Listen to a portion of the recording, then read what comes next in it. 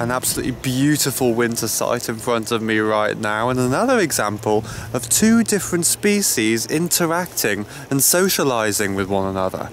We've got two thrushes here, two winter thrushes. We've got the redwing and the fieldfare. They're easy to tell apart. The redwing's a little bit smaller and has got a bit of red under its wing, which is always very nice, and it's also got an eye stripe, whereas the fieldfare is a much bigger, greyer bird with a nice yellow bill. It seems to be a lot more of a dominant character. I think I slightly prefer the fieldfare.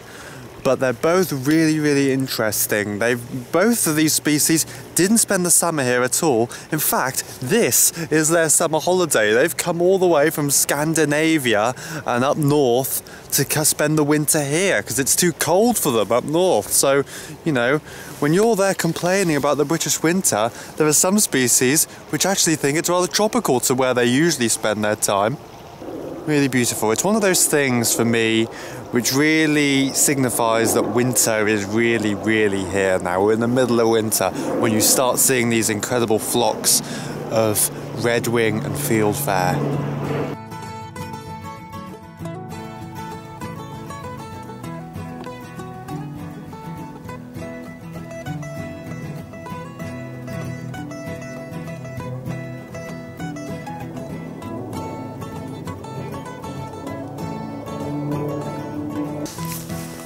Right, it's coming up to late afternoon now, so we're only a couple more hours till dusk. Now, I'm not staying here the whole night, that would be madness, but I am interested in seeing what creatures take over this habitat when the lights are out, when it's night, because no doubt a completely different cast of characters come out to play.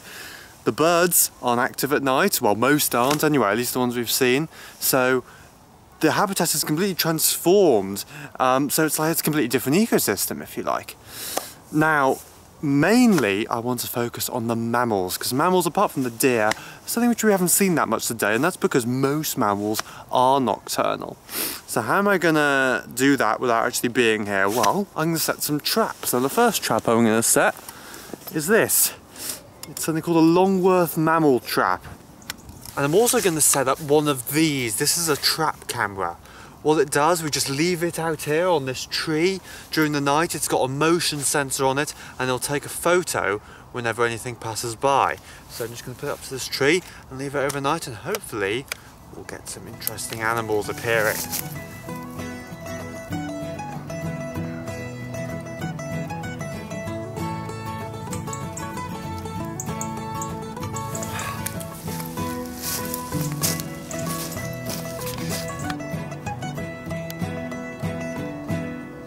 Right, as you can see there, the sun is setting, it's coming up to dusk. It's amazing how quickly it's gone actually.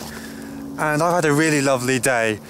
As I said, things did start to quieten down in the afternoon, which was really interesting.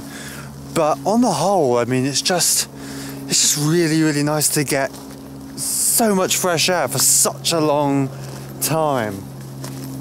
It's been recently documented in the scientific literature now that, you know, going outside into nature helps relieve anxiety, depression, stress, all these sort of things. So it is definitely something which I recommend people doing, because it is very good for the soul. I've suddenly realised I've lost my hat, so yeah, I'm just gonna go and see if I can retrieve it.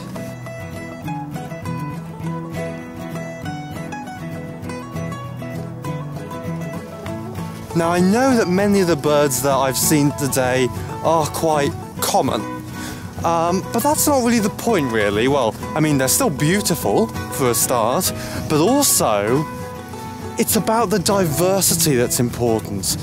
A single species on its own doesn't really do anything, but when you get loads of different species together interacting with each other, then you've got an ecosystem, and ecosystems are really special indeed. And that's why we need to conserve them.